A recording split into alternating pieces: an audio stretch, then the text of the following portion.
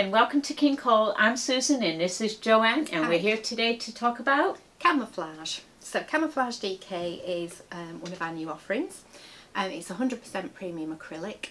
It comes in 100 gram balls, and for that you get 285 metres or 311 yards. which is pretty good. Pretty good, yeah. So it's a standard DK, 4mm needles, which is US 6, and it's 22 stitches to 28 rows for your tension. So works with a lot of other patterns as well as the ones that we've done. It's a 40-degree wash. I would say wool wash. I never recommend just throwing things in with the general wash ever. No, not when you spend hours doing something. There's always that moment it could go drastically wrong, but a 40-degree wool wash is what I'm recommending for that one. You can dry clean it, you can cool tumble dry it, but please don't iron it and please don't bleach it. I mean, bleach is pretty obvious, but we still need to say it. So yeah, anyway, that's that one. So we've got 6 lovely shades in this. We both felt it was quite some quite good men's colours in this one. Definitely. Yeah. So I'm going to start off with this one, which we have called Midnight. It's mainly blues. They're all on sort of a slightly off-white background, but this one's mainly blues with a little bit of brown, and I would say it's sort of a blue-grey. A bluey grey colour, in sorry. that one. I know, it's that Sorry, kind of day, sorry. I don't know if you can tell, we've got lovely sunshine here today, but we're all feeling a little bit hay fever. So never mind. Yeah. Now the next one is Woodland, and this one again, it's got the creamy off-white background, and we've got greens and a bit of olive greens and browns, like a woodland. Yeah, like you would expect. Fabulous colour if you like your browns, and if you, again, it's called Camouflage. We've tried to give you an indication on the ball band of the sort of colours that you're gonna get. It won't work perfectly because it never does with the printing. So the next one is Purple Mist, and this has got all different shades of purples. And the off-white. Yeah, with the off-white as well. So you've got an almost pinky purple, you've got a lilac, you've got a dark, deep purple in there.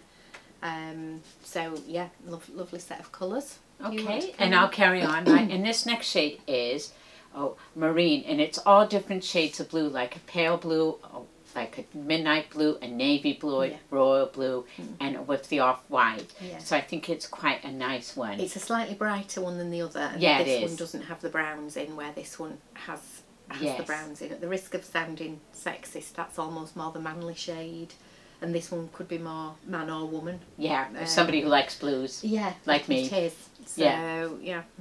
And this one is like a really hot pink one, actually. Yeah. It's like some soft pinks, but like a lot of bright pink and off-whites, and the shade is called Hot Pink, as the name shows you there. I do remember many years seeing children's cargo pants done in these sort of shades of pink for little girls. Don't know if that's popular now, but it was popular maybe, I don't know, 15, 20 years ago. When kids were young. When they were little. Yeah. And the last one, this one is different to the Woodland, and this one is called Desert, because it's more the browns. I think there's a little bit of a pale green, yeah, a bit of grey again, and the off-white, and also, like, would you say a bit of a tanny brown? There is, yeah. Yeah, it's definitely desert. Lighter. There's a lot of lighter sections to this, and a bit more grey. Yeah. On that one, this one doesn't really seem to have any. Yeah, that one has more olive green. Sorry. Yeah, that one's got grey in it. So there's some nice new shades. Sorry, knocking things over. Right, shall I start with... You go first. We haven't got all the garments on this one because the show's going on at the moment, so they keep pinching our items. I know. So I've got 6082, which has got a series of accessories for all the family, really. The only couple I've been able to get my hands on is a lovely basic hat with a 2x2 rib and then just some stocking stitch, which again, it would work for anyone, and I'd be quite tempted to stick a pom-pom. I would actually. On that one, even though it doesn't have one on. So yeah, just a lovely basic knit on that one. And this one is something that we see quite a lot of at the moment, which is like a tiny little tabard, which is just for around the neck. Yeah. So this is and that one has a roll down collar as well. Yeah, and it's just to keep that little bit warm when you've got an open collared jacket on. But yeah, I think that's really quite cute. But also I think it on is the cute. pattern, we've got other hats, textured hat and a cowl. And another, and a cowl and a nice scarf. Yeah. To, you know, something for everyone in a family. I think this is quite nice. It doesn't say easy knit. I haven't read the instructions. No, so I think on that there's some easy knit like the hat, but there were some other bits that weren't. So we didn't want to mislead anyone and say it's easy knit, and then you find that you've picked one up that that one bit isn't. Yeah. But yeah, just, you know, have a little look, ask for some advice at your shop or whatever, and just see if you know, your skills will work with that one. Oh, absolutely. Sorry, I'm passing it already down. Okay. We're moving on here. 6079. This is actually the cardigans. I have a couple to show you. They're quite big, warm ones. I think, well, today I felt a bit chilly walking to work, so I think they would be ideal. So we have that one, and we have the one in, was it Purple Mist? Yes. I'll hold the Purple Mist one up. They're quite big, so you're not going to see me. Right? Oh, there we go. Yeah, so pockets on this one, some lovely buttons that from our tubed button range there. Lovely sort of quite simple V-neck cardigan on that one, so very useful. Yeah. A very sort of everyday wear. And you can actually see, like, now I'm holding it up, if I can see it, there's actually a little bit of blue. Or is that like a bluey colour in it? It's bluey purple. A bluey purple. Bluey purple. Yeah, it's quite nice up close, you know? It is. Yeah. I think it's quite you sweet. need to see them knit up, don't you? You do, because it's really hard to gauge from the bob end. I would have never seen it. And then we have the big one. This one's like the rolled collar, which I think is quite nice. And I like the details, the ribbon around the waist. It's got a waist, as this one. So if you like your cardigans with a waist, then there you go. Yeah. If you didn't, obviously you can just omit that section. Yeah, you can. Plastic. You don't have to put that bit in.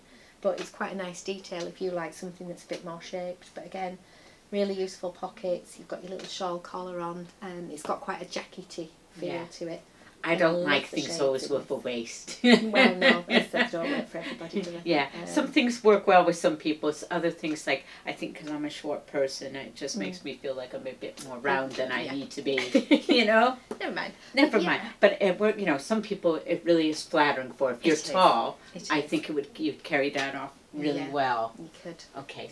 Right, where am I next? Right, I am on, there's a lovely little hoodie with a pocket across, and then there's the jumper version. I think I've only managed to get my hands on the hoodie today. Yeah. So if I but I'll hold that up. I really like the pocket detail in the hoodie. Yeah. Like, we get lots of requests, people asking if we have more hoodie patterns, so we do listen. Yeah. So and that's it. Yeah, I think inset sleeves just looks lovely for a little girl. Really. On an autumn day, which is coming up. It's September tomorrow. Yeah. Yeah. So yeah, nice hood on it, and just a really cute little kid's top. Easy knit. But it does go up to ladies' sizes as well. So if you want that kind of hoodie, go for it. And a classic, like, you know, jumper on the back. We don't have that to show you, but that's an easy knit. Yeah, it is. You know, it's something for everyone in this. Okay. Yeah. And this is my favorite thing, because I'm into waistcoats, because I overheat and stuff. It wouldn't go with what I'm wearing now, hence we're not wearing it. I think I'd look a bit busy. Yeah. So we have this one with the hoodie on the back, and it's pattern 6077, and then on the back we have the simple waistcoat. And these are easy knits. Do you want to hold? Yeah, these are lovely. These are my favorite. Open the table. And you can see the nice hood here. And the details with the nice ribbon around there. Yeah. I don't think this one. And also with the nice, is it a 2x2 rib going up the sides with the borders? Or 1x1? It's 2x2. Yeah, 2x2. On that one. Yeah, I particularly, because I'm not a big hood fan. No, I'm not either. But there's a lovely fold back collar there that you knit double length and stitch down. And it looks so tidy that, without the raw edges. I think this is a really classic style waistcoat. Yeah, I'm into my waistcoats lately. Yeah. Even if you didn't want these colours or something sort of this busy on the yarn side, I think it's a really classic waistcoat. Oh yeah, you can do that in plain colours, you know, as well. Absolutely love it. So yeah, it's my favourite. I should have saved this for last. I do really like this one. Yep.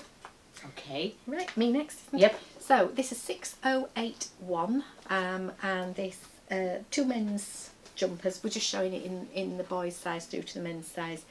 This one goes from a 28-inch chest to a 46-inch chest, so it's quite a good size range. and it's got the saddle shoulders.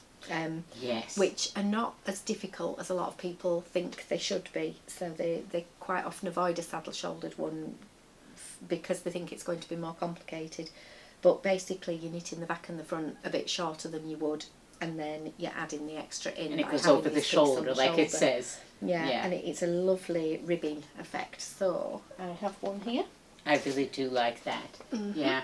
And yeah, this is the men's one, so it's the big one, but lovely 2x2 rib. The sleeves are all done in the 2x2 rib. They slot in really nicely to a sort of indent that you've created on the back and the front, and then you've got this lovely ribbon effect that goes over the top of the shoulder and actually carries along the back of the neck. So this is something people don't often realise, that you've knit that extra chunk up to the neck and then you actually knit a section across the back of the shoulders and sew them together before putting the neckband on, and it works really well. But if you've never done one before, it can feel a little bit odd and a bit daunting when you're doing it at first, but it works really, really well.